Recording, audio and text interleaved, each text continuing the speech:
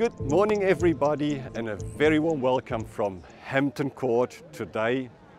And on a beautiful day like today, it's hard to imagine what it was like to navigate on a high sea 300 years ago in rough weather and without any GPS.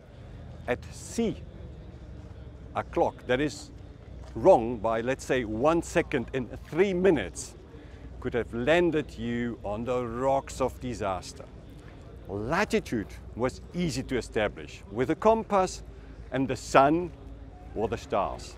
The real problem was longitude. And all it took to solve the conundrum was an ultra-precise clock that would work on a rocking ship. In 1714, the British government set a price of £20,000 for a method to determine longitude at sea. In the very end, John Harrison, a carpenter and self-taught watchmaker, won the award. But it took him 40 years to build a clock that was off by just 1 second in 3 days.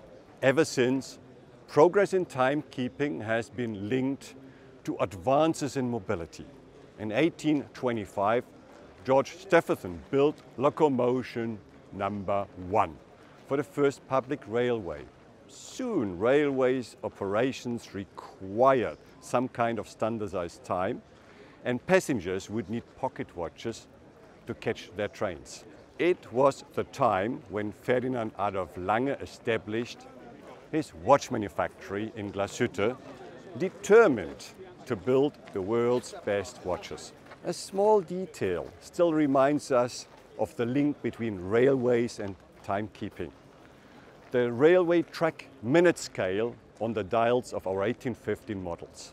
The step from public to private transport is as logical as it is revolutionary. At the end of the 19th century, the car becomes what the watch has already been: the pride of its owner and a coveted collector's item.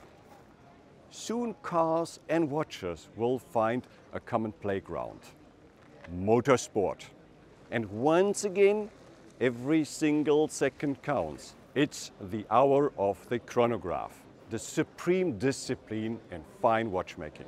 At a.lange und Söhne, it has a tradition that goes all the way back to the year 1868. When the company was re-established in 1990, it was only a question of time until it would start developing its own modern chronograph, the datograph.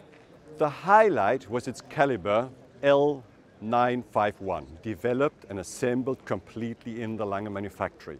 With its classic column wheel construction, precisely jumping minute counter and flyback function, the new reference spurred on further developments.